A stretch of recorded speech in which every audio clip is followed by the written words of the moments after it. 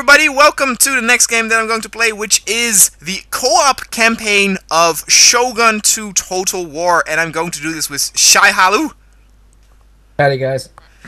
And I'm very excited for this because I've been wanting to play this game co-op for a long time, but I could never actually find a co-op partner to do this with, and I had Trex actually originally planned, but he died, and I was very glad that Shai actually was also kind of into this game. Have you ever played any Total War games before? Oh yeah, but basically all the older Total Wars I'm familiar with. Total War. Yeah, medieval, Roman. I asked before, but I about. thought the viewers might wanna know. So this is kind of new. So we're playing on hard. This is, by the way, Rise of the Samurai. I thought it would be fun if we would go through the DLC first, since it's historically chronologically correct, and then we do the main game of Shogun 2 Total War, and then we'll end with Fall of the Samurai. So in terms of historic correctness, we are doing it right. So yeah, we have long campaign, which means we hold 60 provinces, turn time unlimited, blah blah blah, unit size ultra. I am the Kamakura Minamoto clan, and you are the Kiso Minamoto clan. And let's do this! I'm excited. Alright, I'm gonna leave all the name pronunciations to you. Alright, sure. Right. There is, though, I've never played this co-op campaign, but I have seen videos. It's actually very rare on YouTube to see two-player campaigns of this game, so I think we're doing pretty good with this series, and I hope people will like it, because, like I said, it's pretty rare. But there's a lot of waiting involved. It is turn-based, and it is not actually at the same time, so when your turn is, I need to wait. When my turn is, you need to wait. So there's a lot of waiting and watching what the other does, but I'm a big fan of the Total War games, and I like it a lot. I like the turn-based element as well.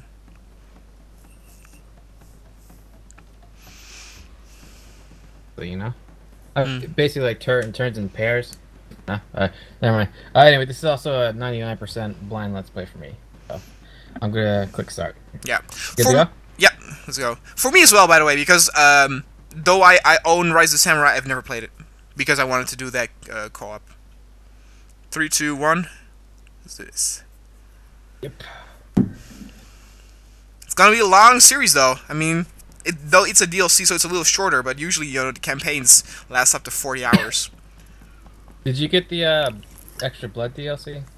No, that is one of the most dumb DLCs ever. I've been thinking about buying it, though. I'm insulted. But it's like 160 for adding blood.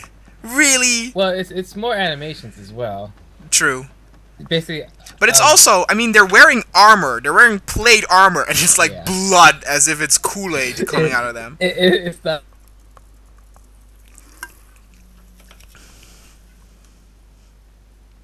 Are you still there?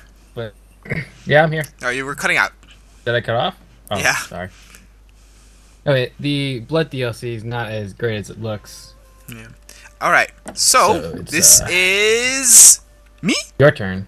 Me. All right. So you have no control, so you need to watch me here. I am here. You are over here. You have one town. I have one as well. I actually don't have any sort of assignment yet. I have That's my place. one army here. Oh, I can't actually see you. Yeah. Oh, there you are. So I have two places. One thing I always like to do with the Total War games, and what's important, is to actually establish a good economy. So usually the first few turns I set up, you know, trade stuff, make a road so that the trade will be, well, oh wow, I actually cannot fucking build roads because it's too expensive. I can make pastures, though, which plus 200 wealth from farms, so I will do that.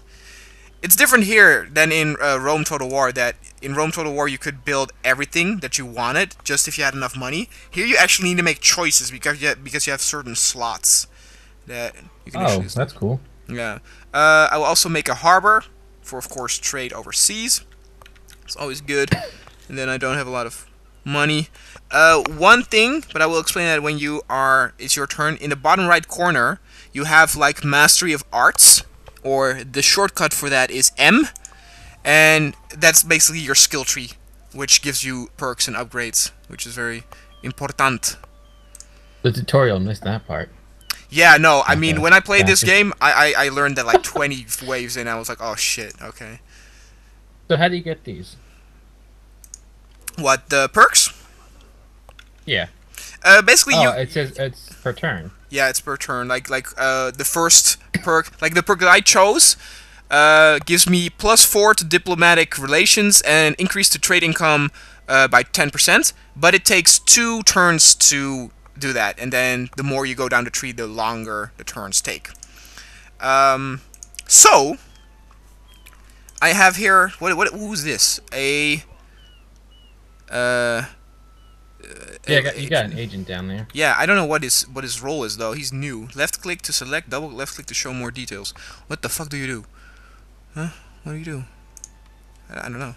I can send him here though.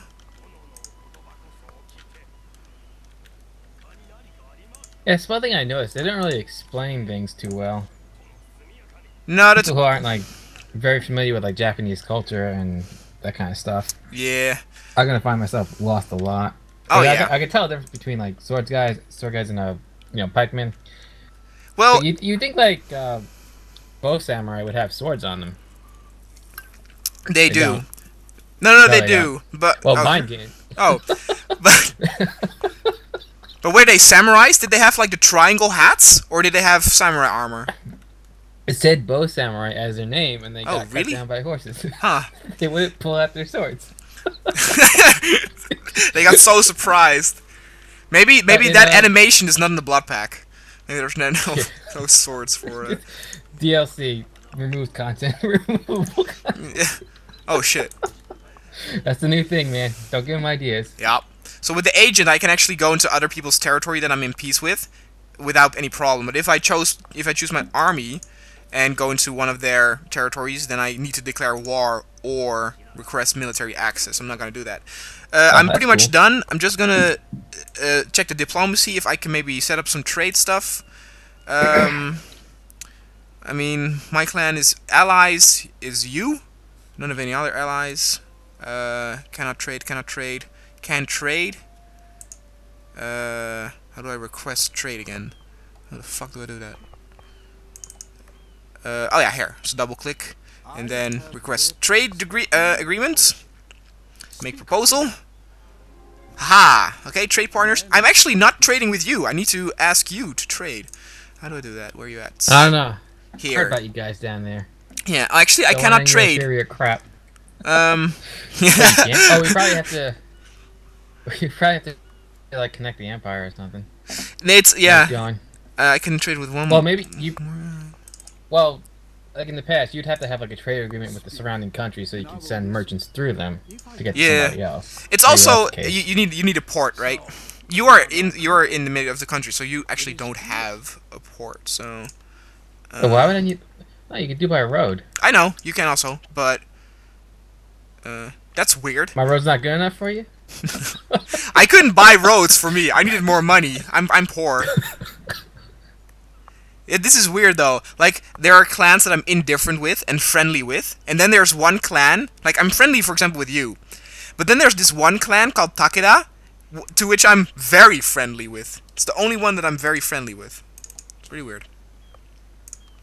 So I'm gonna ask for a trade agreement and request an alliance since we're very friendly. All right, where'd you find the trade menu? You need to press diplomacy, which is I think K. Okay, I can't do that yet. Okay, well I'm done anyway. I did all my stuff, so I will end my turn. And now it's your turn, I think. I still can Yep. move. All right, so look at my agent. I'm glad you go first. Makes me look less like an idiot. I'm gonna send him down to you.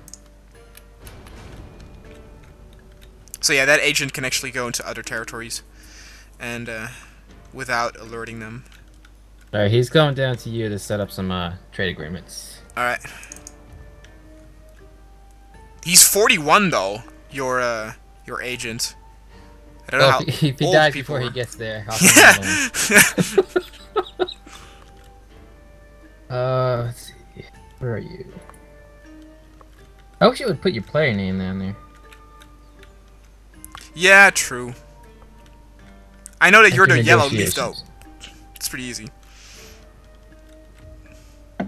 Oh, shit. Wow. Are you asking me to trade?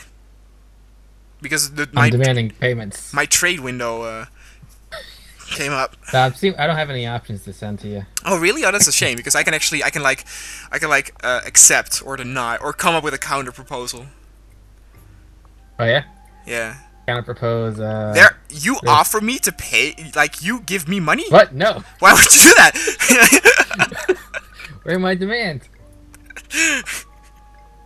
Oh, okay, it's an option. Yeah, dude. I mean, Okay. that's what I love about this game. I mean, the real-time battles are really strategic, but this turn-based thing, you can also play it really strategic with diplomacy Okay. and trade and everything. I love it. I can attest to those real-time battles. Normally in Total War, you just send your guys at them. Nope. Yeah. They're best. Alright. It's actually, we should, because that was the big thing with Rome Total War, is that if you read, like, strategic battle books or battle guides, you can actually use some of those strategies to your advantage, with, like, flanking and stuff.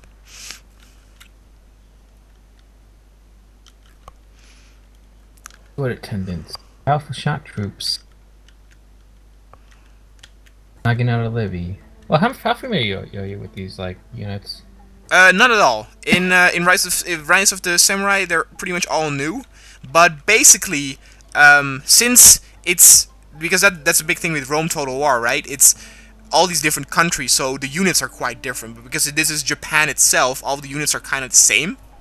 So you know, it's pretty much the same. I think you also know that, like, you know, pikemen are good against horses. Bowmen are pretty weak against pretty much everything. But you know, they attack from a distance. Horses beat swords, and yeah. Alright. I kind of zoned out when you were talking. Sorry. Oh yeah, no, it's alright. Can we build watchtowers? Oh, what? Okay, so what is this field stuff? We're watching next to your agent. Upper right. Upper right. Right to North Shinano. There's a clickable field here, and I think I could build stuff. Oh, is that the stuff they already built? Like, I can see that you are actually in Shinano. You are building the barter exchange. Oh, okay, that's cool. Okay, so the stuff you build actually shows up on the map. Oh, this thing you mean? The field's average soil. Yeah. Mm-hmm. Okay, I think I'm good to go. I'm ending. All right. Wait, let me set taxes. Oh, press M for the. Or did you do that? The Master of Arts. It was already set. Oh, you can. Okay, yeah, I can actually also click that while, I'm while I'm watching you. Master of Arts. Oh, that's I have... pretty cool.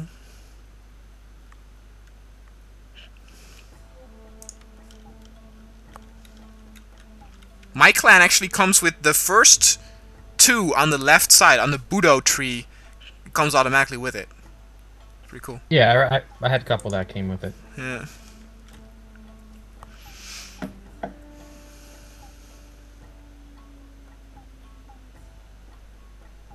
Oh, I love it. So many clans. It's so cool.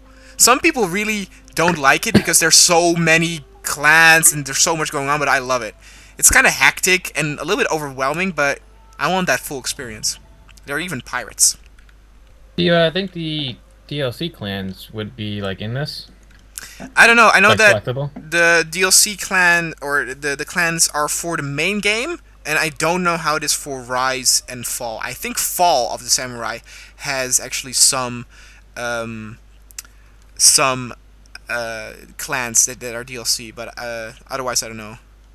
There's something cool about the Fall of the Samurai, though, is that they have a mode where if in a real-time battle, like, that is the the Last Samurai period, right, with Tom Cruise. So basically, they have guns and cannons. So you can get on a Gatling gun and control it real time or aim real time and fire in the battlefield. It's pretty cool. All right, so what am I doing? My money is doing okay, construction-wise. Dude, I want to build roads, but still not enough for fucking roads. I mean, everybody's getting blisters in me. Town watch. +5 in president province. I don't need to. You can also set taxes, by the way, in Yep. stuff. But yeah, you already knew that, of course, from Rome. What do we have here? Barter exchange. You did what you did, right? Each economy chain building and 200 wealth from commerce. What do we got here? Bow warrior monks. All right. School. No. Yeah, I'll also do a barter exchange. I'm not gonna make a bigger army yet, though. I'm gonna go with this guy.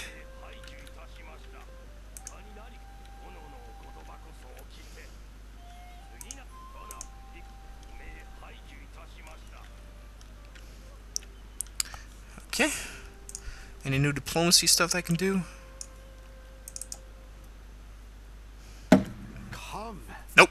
I can also only... He looks pretty ugly. That's you! Or is that me? I don't know. Your shoulder pads are huge and clipping through your body. Been playing World of Warcraft too. Yeah, okay, no new diplomacy stuff I can do, so... I think I'm already done. Yeah. So, one thing that is kind of new here, or... Well, it's not new for Shogun, for the Total War Rebirth. What was different in Rome Total War is that... in Rome Total War, you had to go back to one of your towns to replenish your squads, right? To get them back to full strength. Here, if they are in a province that you own, they will replenish a part of their army over time, each turn. So you don't actually need to be in a city. That's good to know. Wait, no, you need to have like a building for it. Yeah. And also, do you see, for example, on your city or any castle town, do you see those gray bars? Like you have one yellow bar and you have 3 gray bars. Now 3 yellow bars and 3 gray bars. That's alright, man. My bars are gay. It's okay. Basically, those are stock units that will protect that city, even if you don't have any units in it at all. Oh, that's cool. Yeah, and it will become more over time. So that's good if you're stuck in that bad situation. Yup. Me too. How much money do you have? I think I need to demand money from you. I got like 100 gold pieces left. I have a little bit more, yeah. Oh, okay. So it's not that little hourglass up at the upper right for the Mastery of Arts. That's the time it takes to research. Yeah, and it will automatically actually already search something else if it's done. Oh, that's not so cool. If you forget, well, at least if you forget something, it will not actually not research anything. But yeah. I mean, I don't know what you. I mean, do you want to go north? We were talking about this before in the menu. Like, do you want to get northeast? Well, I was gonna sack that Kai place. All right. That way we're connected. It'd be like a quick road to you. Oh, here? those are the guys I'm very friendly with. All right. Oh, okay. So I think I'll go walk the other way then. That's all right though. They're to my west though as well. Wait, they have 2 places? Yeah, more. They have. You can probably see it who too. Are these guys? They're Takeda. That's Takeda. Where? I don't see them. Like you have Kai, which is where you at. If you go southwest, they have Suruga. That they do. No, that's Kajiwara. Oh yeah. It's okay. different on Fuck the map. me. Yeah. Okay. No. I'm I was gonna take these guys and I'm gonna explore up north. All right.